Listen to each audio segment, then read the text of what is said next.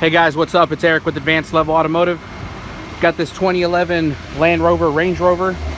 This is the supercharged version, and this vehicle is a no start.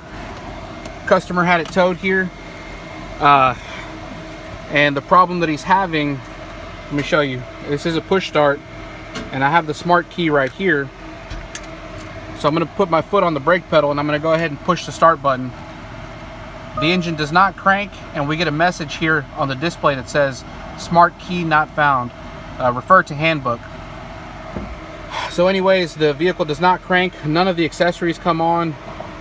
He did call a locksmith to have them come out and try to reprogram another key, but the locksmith could not get a key to work with it, or I guess he couldn't get the computer to communicate so that he could program a key to it. Anyways, they had the vehicle towed here. I'm going to see if I can find any information on this problem. Alright, so I was scouring the internet. I really couldn't find anything on IATN or anything like that, so I was just kind of Googling and just going through random forums and pages. I ran into this one, and I think it might have some useful information.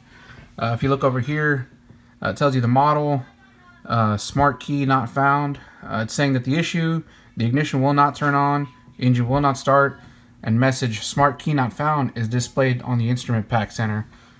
The cause, currently engineering has identified several concerns with regards to the message, and in order to help correct the concern, the following steps must be performed. It says over here, it's asking you if the CAN bus is operating properly, yes or no. If no, proceed with diagnosing that. The next step they tell you to do is to remove fuse 17, which is a 5 amp fuse, from the passenger compartment fuse box. Wait 1 minute, reinsert the fuse, and then it says here, has the smart key not found? Message cleared. If yes, then at this point you've diagnosed the concern with the KVM software. It's saying that engineering is currently looking into this condition and what is causing the KVM to enter this locked state. So basically what they're telling you here to do is to remove the 17 amp fuse, wait 1 minute, reinsert the fuse, check to see if the vehicle starts, and if it does, then it's most likely a problem with the software, and engineering is working on it. So let's go ahead and try that. Alright, so we're back at the vehicle. I'm on the passenger side. Went ahead and lowered the glove box. If you look over here on the side, you're going to see that there's a little arm that you can just push it inward, and that'll let you lower the glove box down enough to access the fuse panel. And there is a cover on it. You look, you're going to see a cover back there with 2 clips. You just pop this cover off, and on the cover it's got the layout for the fuses, but Land Rover was kind enough to actually number the fuses. And if you look right here, we're going to see number 17 fuse, which is this 5 amp fuse right here. I'm going to go ahead and pull it out with a pair of pliers. Go ahead and do that here. Pull it out, and now we're going to wait a minute. Alright, so it's been a minute now. Well, it's actually been a couple minutes. I'm going to go ahead and reinstall the fuse. Now let's go ahead and try to restart this thing. Alright, so here's the moment of truth. I'm going to go ahead and try to start it.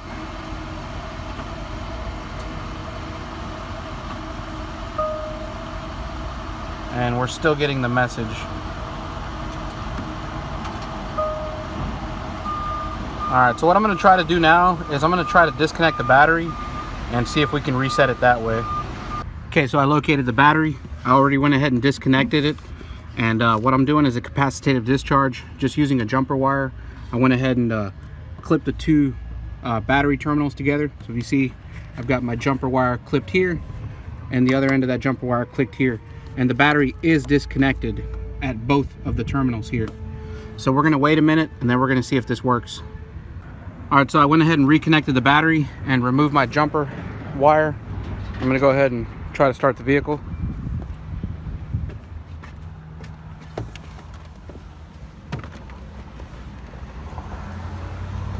So here we go. Smart key not found, refer to handbook. So we're still having the problem here. 6.5 hours later. Alright guys, things went from 0 to 100 real quick. So I decided to call the customer to ask him a few questions, and he mentioned something to me that I found really interesting. He said that every time he would wash the vehicle, the radio would stop working, or the navigation head unit would cut off. And I thought that was really interesting because, you know, what does washing the vehicle have anything to do with the radio cutting out or having electrical issues? But I kept that in the back of my mind. Let me just cut to the point here. I'm going to tell you what's going on and how I figured it out. So the problem we were having was that the KVM module would stop communicating intermittently, and also like the audio head unit would stop communicating, and a lot of the modules on the vehicle would stop communicating intermittently. And so what I did was I hooked up my lab scope, and with the lab scope I was able to probe pin 6 and pin 14 on the DLC connector, which are the pins for the can high and can low. So anyways, with the waveform looking like that, I knew that there had to be a bad module on the vehicle, more than likely. So what I like to do in this case is unplug each module individually, one at a time, and then I watch to see if the waveform changes. And let me show you where the problem was. We're gonna go to the back of the vehicle here.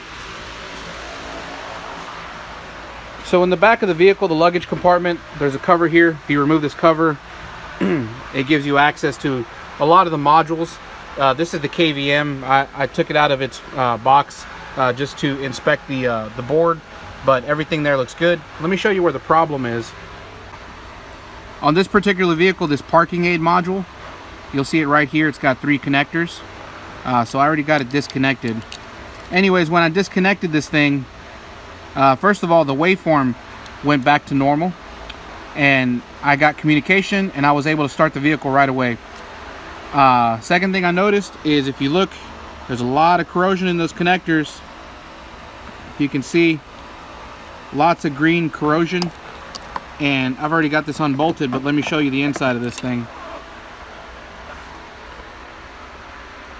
As you can see, there's a lot of corrosion in there, and this thing was still full of water.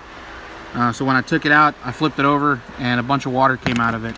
So the problem with this vehicle is that this rear quarter glass must be leaking somewhere. Something up here is leaking. I'm not 100% exactly sure what it is that's leaking, but every time it rains or they wash the vehicle, they're getting water down into this area here, and it's making its way through the connector into this parking aid module. And this parking aid module is causing a bunch of problems throughout the CAN bus network system.